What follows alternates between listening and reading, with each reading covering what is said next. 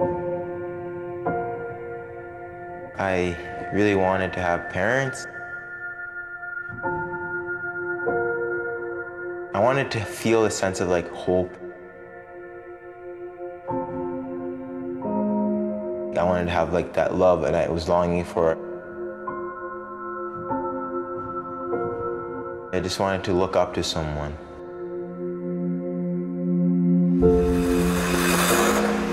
Meet Jermaine Loewen, a young boy that lived in a children's home in Maypen, Jamaica, before he captured the heart of a family living more than 4,000 kilometers away in the Interlake region of Manitoba. There was something about Jermaine that desperately screamed that he needed a family. Things were very rough. It's very much survival of the fittest kind of a mentality is really what it is. I remember one time seeing him get smacked across the legs with an iron piece. He didn't fight, he didn't have that kind of, he just looked at them like, why would you do that to me? I think in that moment, we knew this boy had to be ours. Can you say hi to Canada? Say hi, Canada. Hi, Canada. Stan and Tara adored Jermaine so much they looked into adopting the young boy. It was a long, arduous task that had many ups and downs, but 21 long months after first seeing Jermaine and acquiring about adoption, he was finally a Loewen. Hi, Jermaine. I found it like in my mind, I found it really easy. It was like this long waiting and this whole process. And then finally it's like, man, I get out of here. I've often thought actually of that moment and the courage that it took for him to say, yep, I'm ready for my new life. I'm ready to face all these changes. Jermaine's mommy and daddy will be taking him to Canada to live with them in Canada. When you go from palm trees to wheat fields at the age of 5, things are going to be tough, but Jermaine's first Christmas in Canada would change everything. First time I got his skates, I think I cried. I didn't know what these things were, and I was like, that's not even an exciting Christmas gift. Like, come on, man, like, like I did not appreciate that.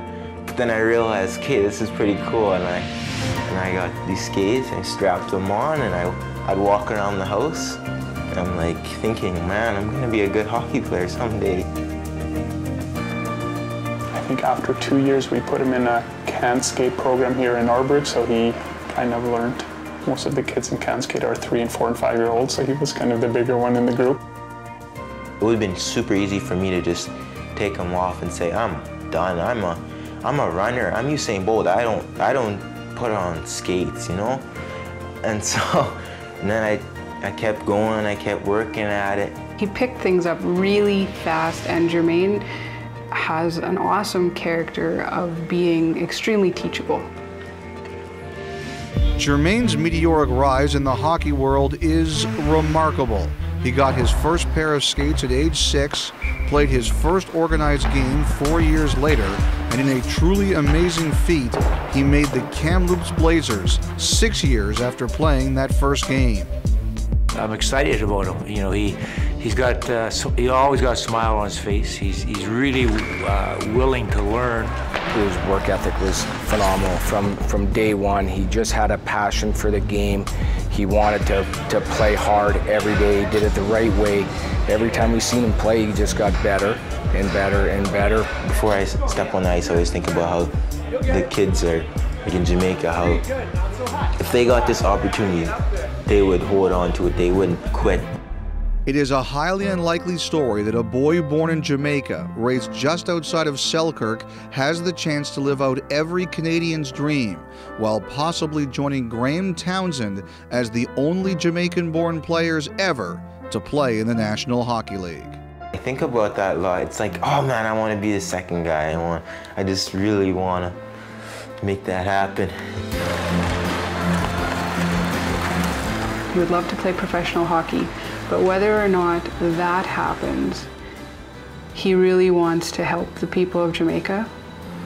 he wants to make a difference, and I'm pretty sure he will.